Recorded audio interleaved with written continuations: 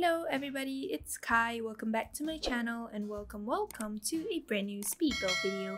And in today's video, we are going to be building a micro home, and the theme for the micro home is a glass micro home, which I never done before. I guess this is my first time doing it, and I've been wanting to do a micro home for a while now, ever since the tiny living pack came out, but whenever I build a tiny house, it ends up being quite a bigger tiny house, maybe in the tier 2 or tier 3 tiny home category. But I'm really happy about this one because I finally managed to make a micro home, which is the tier 1 tiny house. I believe it's what you call it. But anyways, this build ends up having a lot of like glass windows because the theme is a glass micro home. And we are building this house in the world of Newcrest, which is the world that came with the base game. But unfortunately, I didn't use only base game items for this build. Even though I wanted to, I didn't end up doing so because I wanted to use a lot of items that are from different packs, such as the tiny living pack and also eco lifestyle, and a bit of get together and also discover university for the standing shower. So this is not a base game only build, and I apologize for that, but I am actually planning to do a base game only tiny house maybe in the near future. I think I have done one before, but it is one of my old builds. But anyways, you can see that we are working on the structure over here, and the structure is pretty much simple. It is like 2 boxes with a bridge in the middle. It looks like that, but yeah, it's pretty simple because I just didn't know how to build a tiny home. My forte is more towards like larger family homes and stuff like that, but I rarely build tiny homes. I guess that's why the layout of the house is pretty much simple and just very linear. But if you want to download this house, you can do so, and you have to enter my ID, which is simmerkhai, in the gallery if you want to download it. And remember to place before placing the build, actually you have to turn on the move objects cheat, because that is the way to make sure that the items that I place in the house or the structure itself does not disappear. So that is the way that you want to download my builds, basically for all my builds.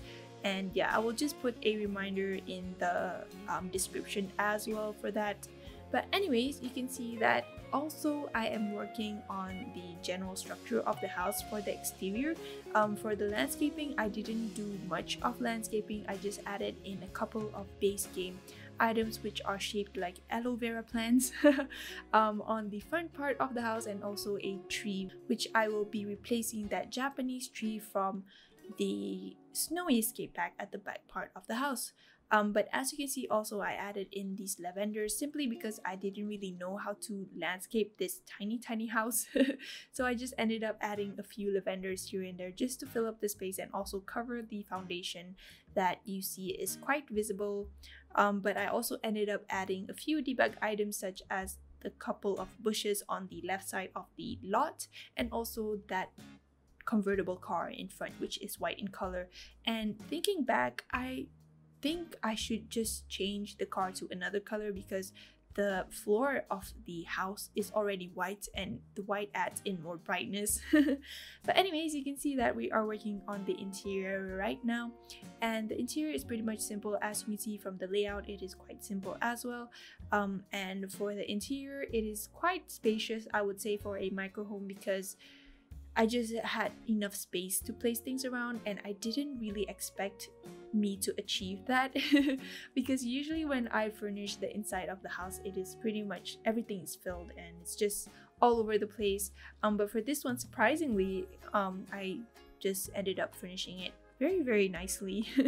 But unfortunately, I haven't play tested this build, but I will ensure that I will be uploading the functional version of this house if it is not functional. But for the interior, it was quite simple for me to furnish as well, because there is not a lot of like wall space. Also, there is a lot of like windows over there, and so I didn't really add in like wall decorations. But I just added in curtains to make sure that there is some privacy or something sensible like that for your Sims. Even though they don't really care about privacy, they just change, I guess. I'm not too much into the gameplay of The Sims, so I don't really know, but I think, if I'm not mistaken, the curtains don't really have an effect because your Sims cannot really interact with the curtains. Correct me if I'm wrong. But anyways, we are working on the kitchen right now, and the kitchen is pretty much on the isolated part of the build, which is on the right side of the build. And the clutter items, there aren't a lot of clutter items. I just added in a chopping board and also a knife rack from the base game, and I also added in that cool kitchen stuff pack shelf over there, which I really like, and I thought that I would use it just because it took up a lot of space and just looks more decorated. But I also ended up using that table from the Tiny Living stuff pack, which is really nice. It is a glass table at the bar height, I think, yes. But over here is going to be the bathroom of the build, and I haven't play tested this build yet, so I need to make sure that the bathroom works, because the way I placed the toilet bowl and also the shower stand from the Discover University pack is like really next to each other, and it is quite a compact space, so I need to make sure that I will be uploading the functional version of the house. But anyways, we are working on the back part of the house, and as you can see, there is a swimming pool that I managed to include, and also I included some activities, stuff for your Sims to do, which are barbecue activities and also some painting activities and also some gardening and a little bit of chess thing. I'm not so sure what you call it, chess playing thing.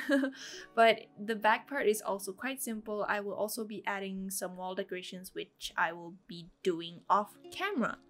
Yes, because I didn't I only thought of adding that at the end.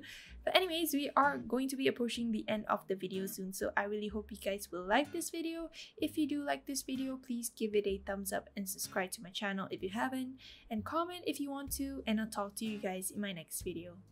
Bye!